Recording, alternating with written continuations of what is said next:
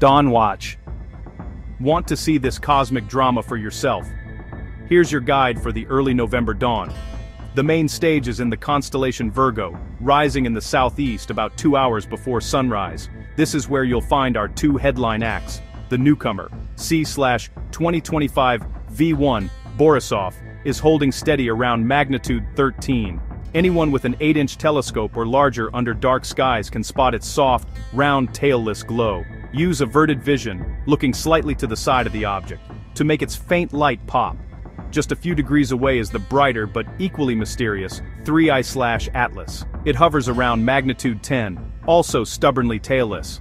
For skywatchers like science communicator Bob King, this is a unique challenge, spotting two comets that break all the rules. But don't forget the third player. Over in the constellation Leo, you'll find C/2025 K1 Atlas. It's fainter, but it's a favorite for photographers because it has a stunning golden yellow tail, a stark contrast to the other two.